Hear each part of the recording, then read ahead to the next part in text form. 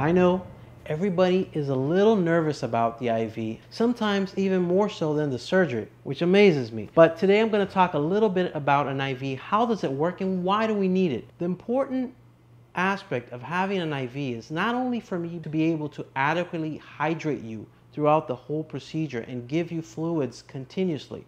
I have to have access in order to give you anesthesia medications. I have to be able to redose medications throughout the case and also deliver medications if I have any complications that would be able to save your life. So I want to show you here the two types of IVs that I usually use. Basically, there is a needle, a hub, and a small nylon catheter, which is called an angiocath. This whole system is called an angiocath, and it's going to sit inside your vein, and they have different diameters.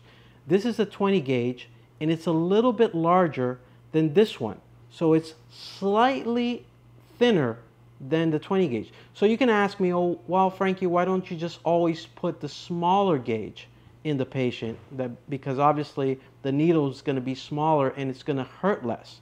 Well, the reason why is the larger IV that I can get in you is the more fluids I'll be able to deliver, because that larger diameter of that IV bore is going to be able to get more fluids through it in a shorter amount of time. So if I can get a 20 gauge catheter in, I'm always going to go for the 20 gauge catheter.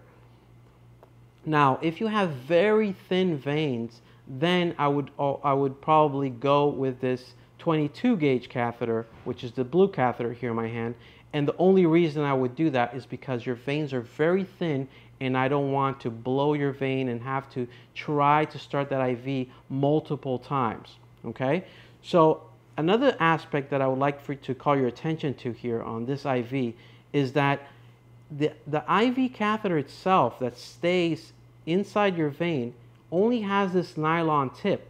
The actual needle that was used to pierce your skin and introduce the catheter is removed and tossed out. So this doesn't stay in your body. So a lot of times after I start the IV on the patient is afraid of moving their hand because the IV, obviously this part is going to be inside your vein. This will not hurt your vein. This will not damage your vessels. So there's no problem moving your hand or flexing, or depending if it was placed on the AC fossa, which is up here.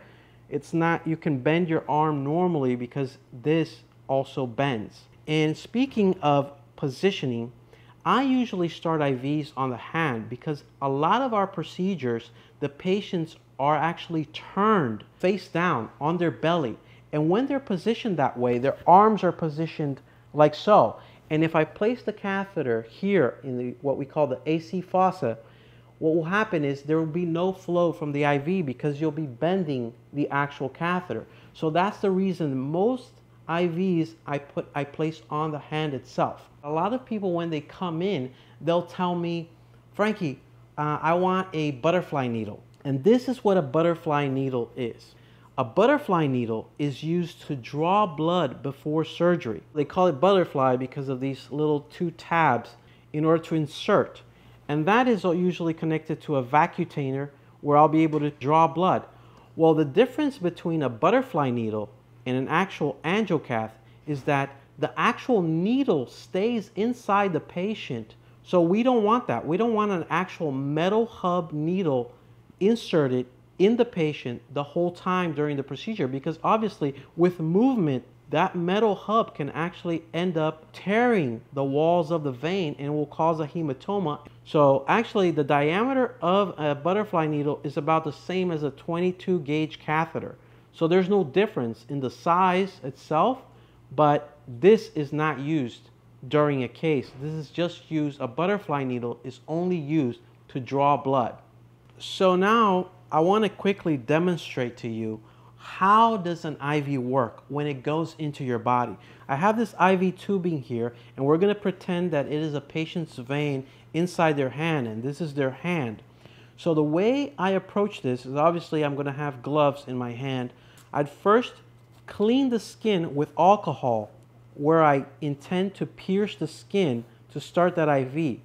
After I place a tourniquet on the patient's arm It'll help that vein engorge. Sometimes I'll even tap the vein, and that will actually make the vein get a little bit plumper in order to facilitate me securing that IV. I pull the skin taut on the patient, and I go in a 45-degree angle. After I finally pierce the skin and inside the vein, what will happen is, you don't see it now, but I will get a flash of blood here on my hub, meaning that I'm inside the vein. I will usually go down on my angle, and I will proceed to insert that catheter by pushing it in over the needle, and the needle's removed, and I apply pressure so blood won't be gushing out. At that point, I am going to connect my IV tubing to that hub, and then I'm able to remove pressure and secure that IV tubing to the hub itself, to the angiocath. Now I'm going to have access directly through this IV tubing into your vein, and I'm going to be able to deliver medications and also IV fluids continuously throughout the whole procedure. And if there's any other medications that we need to give, we always deliver it through this little small hub here that gives me access to the IV line.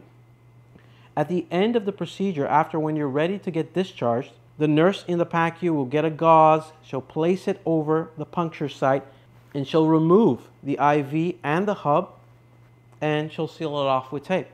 So that's basically it. The IV is essential for every aspect of the procedure. Before, in order to start loading you up with fluids, during the procedure itself to continuously giving you fluids and also deliver anesthesia medications, and also in recovery in case we need to give you more medications in recovery. So I hope this helped you understand a little bit more about IVs, and I'll check you out next time on the next video.